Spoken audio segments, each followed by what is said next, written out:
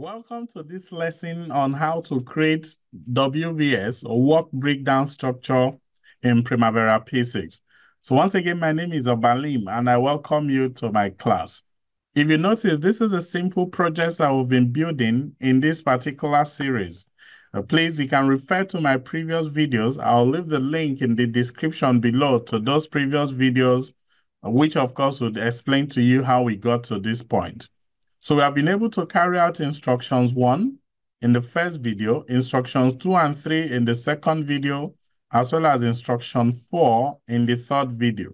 So we're now under the instruction 5, which talks about create the WBS, the activities, the dependencies, duration, resources, as well as cost. But we're going to be taking it one after the other, beginning from the WBS. So once again, I jump into that my project within Primavera. Don't forget, this was where we left it the last time, where we created the Community Health Center. So all I simply need to do to create the WBS is I right-click on it, and then I click on Open Project.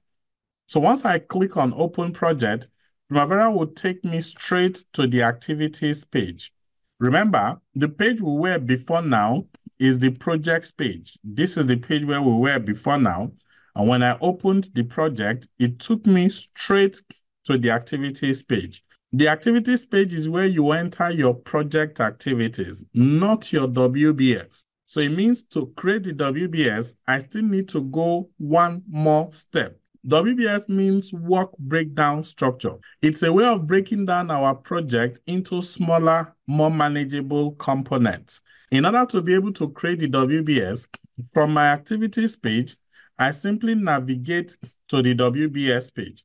So you can see the WBS page as one of those icons in the directory, which is the bar by my left. I can click on it, and once I click on it, it takes me to the WBS page. Usually, I like to expand this page a little bit so I can have more space here within the table. Don't also forget that you can also access your WBS from going to the project menu. If I click on project menu, it drops down. You can also see WBS from here. So if I went through this place, it would also bring me to this very page. If I go back to my brief, in this table, there are only 3 items in the WBS, which are the phase 1 groundwork, the phase 2 building structure, and the phase 3 interior work. And those are the 3 items we want to create in our work breakdown structure. So I come back again to my WBS page in Primavera. All I simply need to do to keep it simple, I right-click on that first line where I have the title of the project, and click on my Add button. I repeat it again. Note, right-clicking on that same first line, and then I add again, and then I do it for the 3rd time. I right-click on it again, and then I add. So you can see automatically Primavera creates that phase 1 and calls it CHC1. CHC is the project ID. So it takes the project ID, and the first phase is 1. Then the second one is 2, and the third one is 3. I go back to my brief again. The first phase is groundwork. So I simply copy groundwork. I select it and doing Control-C, and then I come back to my Primavera. So under the WBS name, I paste it there, and that's my groundwork. Then I go back again to my brief. The second phase is the building structure. So I copy, and then I come to this portion, and then I paste it. And finally, the third one is interior work. Again, I copy, and then I come to this section, and I paste it. So with that, I've been able to create the WBS for the simple project we're using as illustration for this particular training.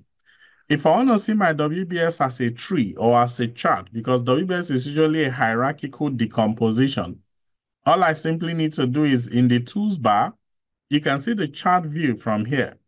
And when I click on the chart view, lo and behold, it shows me my work breakdown structure, which are the 3 phases for this particular project. And of course, in order not to lose track, I need to quickly go back to my Gantt chart.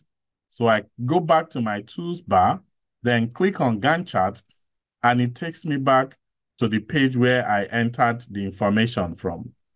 Next is now for us to enter our activities, and to do that, we're going to be working primarily from the activities page. So I go back to my activities. I have the phases now showing up here in readiness for entering the activities. I hope this particular lesson on how to create WBS has been quite informative for you. Once again, I want to thank you for watching, and then I'll see you in the next video. Please subscribe to my YouTube channel.